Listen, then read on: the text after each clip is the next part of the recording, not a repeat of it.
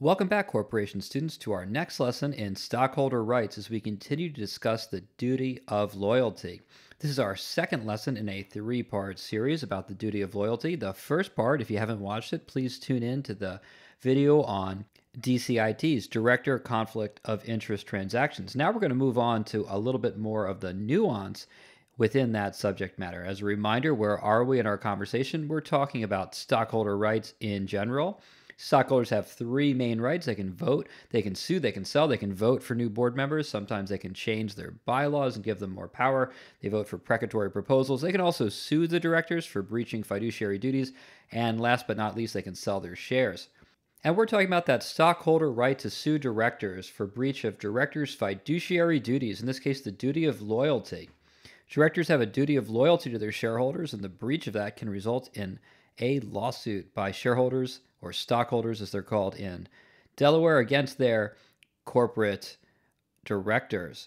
Let's talk about how we are going to cleanse DCITs, or Director Conflict of Interest Transactions. Again, we already had one lesson on what is a Director Conflict of Interest Transaction, and we looked at the difference between the classic case. We looked at the California Corporations Code from way back when with Vermilliard Brick. We looked at the Delaware General Corporation Law Section 144, and we talked about Benihana versus Benihana Inc. to discuss Delaware's quasi-modern statute, and then the more modern but less widely adopted Model Business Corporations Act Subchapter F. We talked about that a little bit too. Now we're going to drill down a little bit, and we're going to focus on Delaware as we talk about cleansing those DCITs so that they are neither void nor voidable. Our first approach, as we have discussed in the last video, is getting disinterested director approval, but we didn't really focus on what that means. We understand that disinterested director approval is necessary, but what is a disinterested director? We're going to learn that in the case In Re Oracle Corp derivative litigation. One way that we can have disinterested director approval is by setting up a special litigation committee comprised entirely of, well, we hope, independent directors. One concern about those committees is that directors, they are all kind of part of one socioeconomic class. They know each other, they like each other, and it might be a structural bias issue. That came up in a big way in the Martha Stewart Living Omni Media case. We're going to talk about that structural bias element. Up next, we're going to discuss Lewis v. Vogelstein. That case involved a shareholder challenge to an executive compensation plan. Of course, executive compensation, where directors pay themselves and their friends, creates a natural conflict of interest. So we're going to see that in Lewis v. Vogelstein. But the real reason we are going to look at that case is to see how shareholder approval or shareholder ratification can cleanse a DCIT. Last but not least, we have Harbor Finance Partners versus Huizenga, which is another case about shareholder approval. In that case, the shareholders approved a transaction, but they claimed the approval was procured through a materially misleading proxy statement. So that will take us through some discussion about director approval and shareholder approval, and then our last topic for today will be court-determined fairness. We don't necessarily want to go there because, who wants to go into litigation if you can avoid it? But sometimes it has to be done, and if director and shareholder approval is not adequate, let's take a look at how courts will determine if a transaction is fair. And that's going to set us up nicely for a discussion in our third out of 3 videos on the duty of loyalty pertaining to the corporate opportunity doctrine. But for now, we have some work to do on learning how to cleanse a DCIT, so let's go ahead and get started. There are 2 major concepts: disinterested and independent. Sometimes courts conflate the concept, sometimes textbooks even conflate the concept. I'm going to break this apart into 2 separate concepts. First, we are going to talk about being interested or disinterested and whether a director has a disabling interest. Then we're going to talk about whether that director is independent or, on the other hand, controlled, independent versus controlled. So those are really 2 separate points, whether the director is 1, not interested, disinterested, or has a disabling interest, or 2, whether the director is independent or, on the other hand, controlled. So let's get started with disabling interest. When is a director not sufficiently disinterested? Well, there are 2 fundamental ways a director can be interested in a transaction. The first way is the director personally receives a financial benefit as a result of the challenged transaction, and that benefit is not shared with the other shareholders of the corporation. And finally, that benefit is of such material importance to the director that it is reasonable to consider that director's judgment clouded by the potential of getting this financial benefit. In other words, a disabling interest comes from a personal benefit. An agent might be expected not to be representing the principal's best interest when the agent can receive a personal benefit thereby. Sometimes this is framed more simply as saying the director stands on both sides of the transaction. When a director is both on the side of the buyer and the seller, stands to reason that they have an interest in the seller, even though they're a director of the buyer. Or, to give you a more clear example, if a director is a venture capital investor and is on the board of a startup company, as a director of the startup, that startup wants to sell its equity for as much money as possible, to get as much money as it can for its equity percentage that it's selling. On the other hand, the investor wants to pay as little as possible, wants to get that equity for the cheapest possible price. So there's a clear conflict of interest in that case. Doesn't mean it's bad, doesn't mean it's wrong, doesn't mean it's a void or voidable transaction, but it does present an issue with regard to whether that director can play a role in approving the transaction. Such a director has a potentially disabling interest. The second issue is whether the director lacks independence. Even if that director is not going to receive a personal financial benefit, that director could be controlled by someone who is. Control is a matter of being dominated by or beholden to another, not necessarily about any personal benefit to the director. Again, the personal benefit to a director has to do with a disabling interest, whereas lack of independence has to do with being beholden to someone else who is going to get that benefit. To prove a director lacks independence, the plaintiff must show particularized facts, manifesting a direction of corporate conduct in such a way as to comport with the well wishes or interests of persons doing the controlling. Let's make it real simple. Disinterested means no personal financial benefit. Independent means not controlled by someone else. So a director is interested if they stand to make money off of this transaction that's not shared with the other shareholders. And a director is not independent if they are controlled by, meaning dominated by or beholden to, another. Let's look at a case to see if we can clarify our understanding through analysis of an actual case in controversy. Let's look at In Re Oracle Corp. Derivative litigation. Oracle shareholders brought a derivative suit claiming company insiders knew that the December 2001 earnings report would fall short of expectations. So they sold their stock. That's called insider trading. We learned about insider trading later, so set that aside for now. Just know that it's bad. It's not allowed. The Oracle board created a special litigation committee to investigate the insider trading allegations. The committee, the SLC, the Special Litigation Committee, was composed entirely of outside directors, none of whom were on the board at the time of the insider trading. They didn't get any fees for their participation. They did no business with Oracle. However, two of the members of the SLC were eminent Stanford professors. Now, having worked with me for a little while, you obviously would think that all professors, such as myself, are beyond reproach and not subject to any sort of conflict of interest. But it's at least worth asking whether or not these eminent Stanford professors were in some way beholden to Oracle. What are the facts that might present that? Well, 3 members of the board had extremely strong ties to Stanford, including one board member who was a former professor of one of the SLC members, and Oracle contributed money to Stanford, providing a chaired professorship and other things. So again, there was a special litigation committee formed that is comprised entirely of outsiders, entirely of outside directors, people who do not have a financial interest in Oracle. And they waived any fees for being on the committee. And they didn't do any business with Oracle. But 2 of the members of the SLC were Stanford professors, and 3 of the interested board members had very strong ties to Stanford. So, was this SLC entirely independent of defendants? No. No, the SLC was found by Vice Chancellor Leo E. Strine Jr. not to be independent. Vice Chancellor Strine suggested a distrust for the intertwined relationships between Oracle, Stanford, and the SLC committee members, and said these relationships could not be disregarded. Moreover, the SLC has the burden of persuasion that the members are independent, acting in good faith, and have a reasonable basis for the recommendation.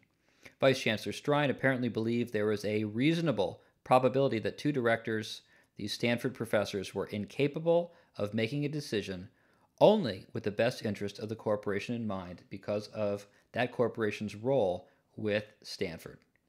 It did not go so far as to say this was because of structural bias, we're going to come to that in a minute, but simply because Oracle was so invested in Stanford, and so were these professors, that was enough to create a presumption of a lack of independence.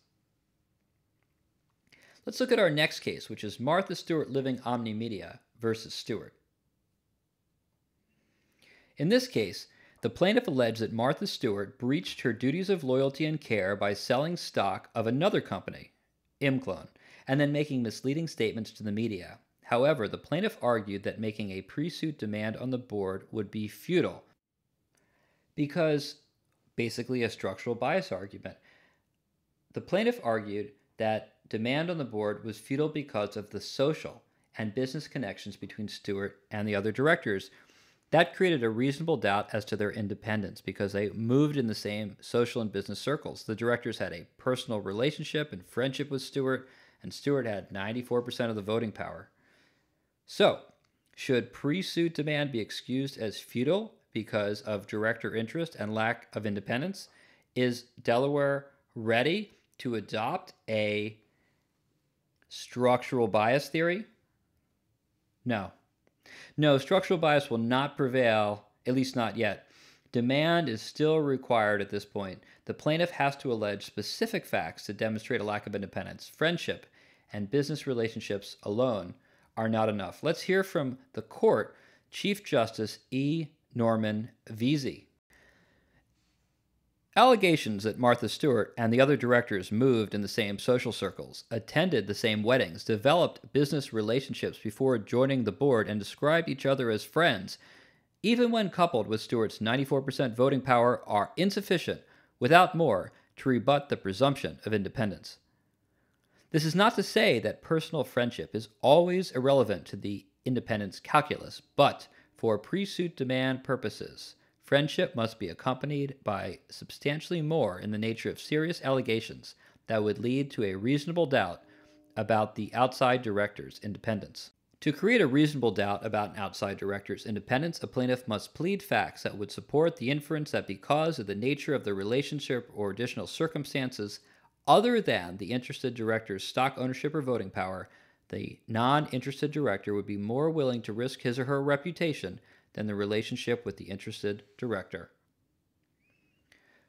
Again, this is a rejection of the structural bias argument. Structural bias arguments are allegations that a lack of independent decision-making is because of a relationship of the parties. They're just not capable of making an independent decision because of the relationships. At this point, Delaware is not willing to accept that structural bias argument. But what gives? How come we're willing to accept what effectively is a structural bias argument in Oracle, but not in Martha Stewart? Well, the context of the cases is different. In the case of Martha Stewart, it's about demand excuse. The board is presumed to be independent when deciding whether or not to allow a litigation to proceed. A special litigation committee, on the other hand, does not enjoy the same level of presumption. The special litigation committee has the burden of establishing its own independence. The fact that in Oracle we had a SLC versus in Martha Stewart we had a board decision, that is the distinction between the cases. We have a different standard applied to the two cases. On the one hand, the board has a presumption of independence thanks to the business judgment rule. On the other hand, the Special Litigation Committee has a burden of establishing its own independence. Well, that was director approval, or SLC and director approval for that matter. What about stockholder approval? Stockholders get together at a meeting, decide a transaction was fair. Is that going to be enough to insulate a DCIT from judicial review? Yes, if the shareholders had material information when they made their decision.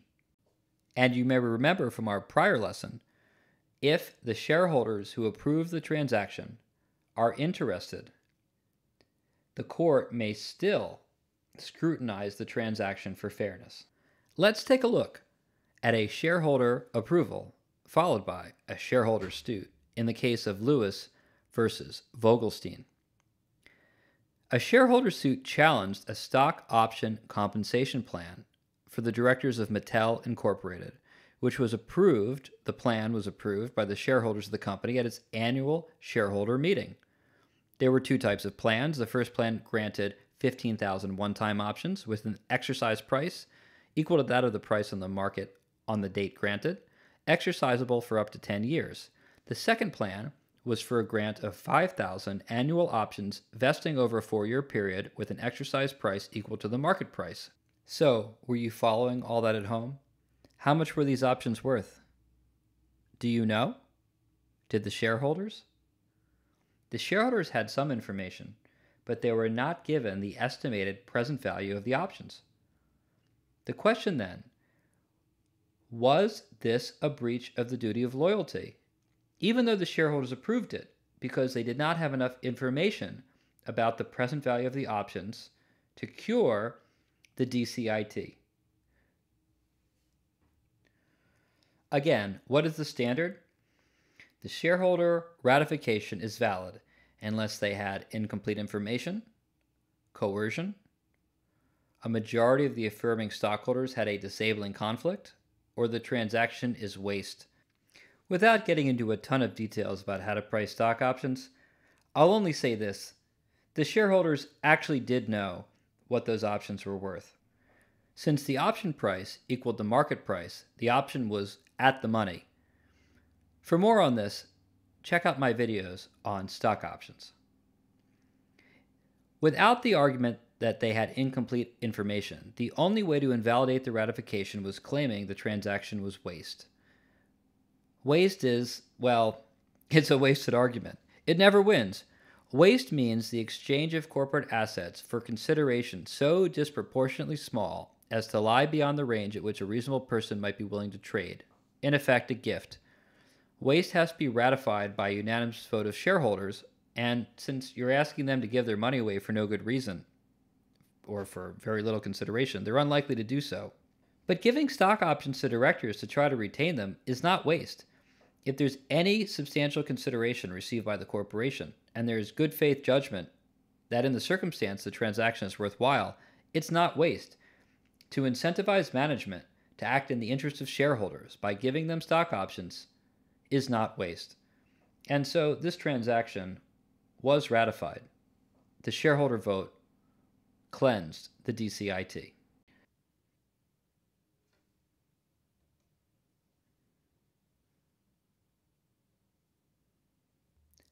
Our last case is Harbor Finance Partners versus Hyzenga. In this case, Republic Industries bought AutoNation Incorporated. A Republic shareholder argued the acquisition of AutoNation was self-interested because Republic directors owned a lot of AutoNation stock, and the AutoNation stock was expected to rise because of the acquisition. Moreover, that stockholder of Republic alleged that the terms of the transaction were unfair to Republic stockholders and the other public stockholders of Republic Incorporated. The purchase of AutoNation got shareholder approval by Republic, but the plaintiff shareholders alleged that the approval by the Republic shareholders of the transaction of Republic to buy AutoNation were procured through a materially misleading proxy statement and, moreover, constituted waste.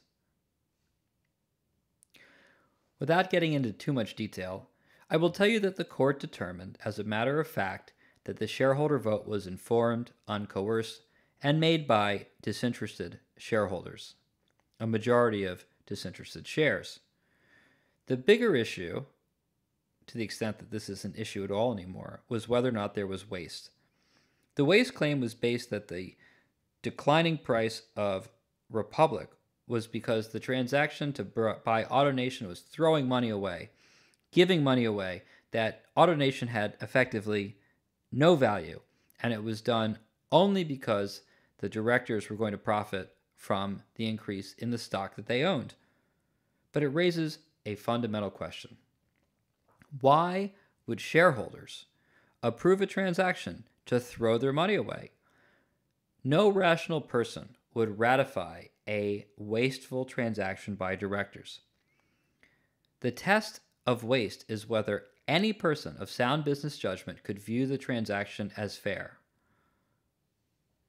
The idea that shareholders would ratify a wasteful transaction to which they are not benefiting assumes that stockholders as a class are irrational, who rubber stamp even outrageous transactions. Chancellor Strine noted that the shareholders in Harbor Finance Partners v. Huizenga were mostly disinterested, and the majority of disinterested approved the deal. On this basis, to determine waste, the court should only need to determine whether the shareholders were independent and informed, because why would they throw their money away? And how can you argue they were all coerced? Effectively, the waste argument in Delaware has been relegated to a question of procedural fairness. If the process is fair, waste will not be found in Delaware courts.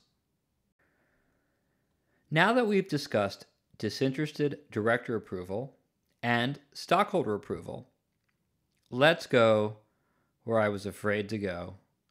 Court-determined fairness. If we don't have disinterested director approval or stockholder approval, if we're not in the safe harbor, the court might have to determine if a transaction was fair. What does this entail? Well, the court will look at both the terms of the transaction and the benefit to the corporation, as well as the process of decision-making. This is sometimes called entire fairness because it has both a procedural and a substantive component where we do not have disinterested director approval or shareholder approval. The court will look at several factors to determine whether there was procedural and substantive fairness. To determine procedural fairness, it'll look at how the transaction was approved, whether there's paper or process, board meetings, the disclosures that the decision makers relied upon, did they have the information they needed to make a decision, whether they were able to be objective, whether they were biased, interested, independent, and whether there was shareholder ratification and whether that was procured through an informed process. On the substantive side, we compare the fair market value of the transaction to the price the corporation actually paid.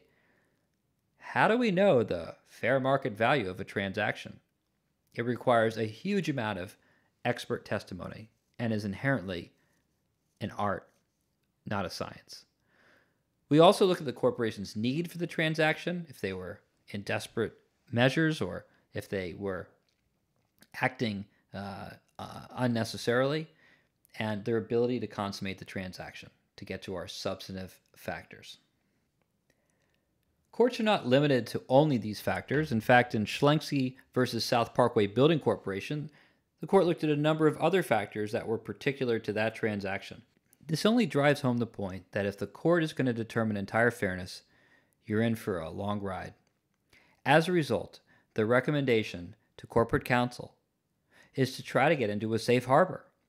Under Delaware Section 144, that involves approval by disinterested and independent directors, or, barring that, by a majority of the minority of stockholders, disinterested stockholders who approve the transaction.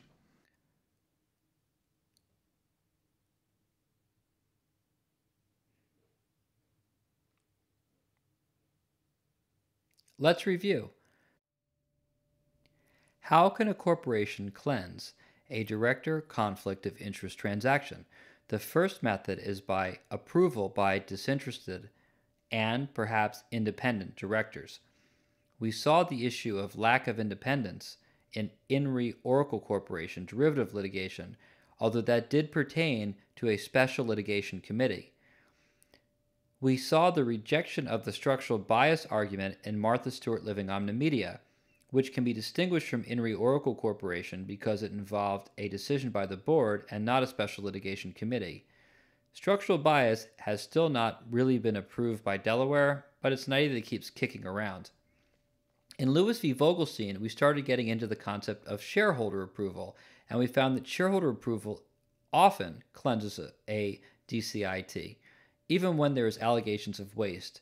In fact, Harbor Finance Partners v. Huizenga might have put the argument of waste into the rubbish bin.